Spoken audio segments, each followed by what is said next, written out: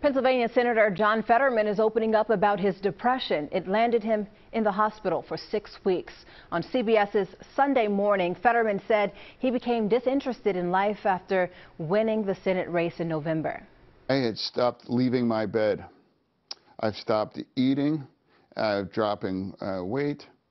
I stopped engaging some of the most things that I love in my life. That interview was taped 2 weeks ago while Fetterman was still a patient at Walter Reed Medical Center.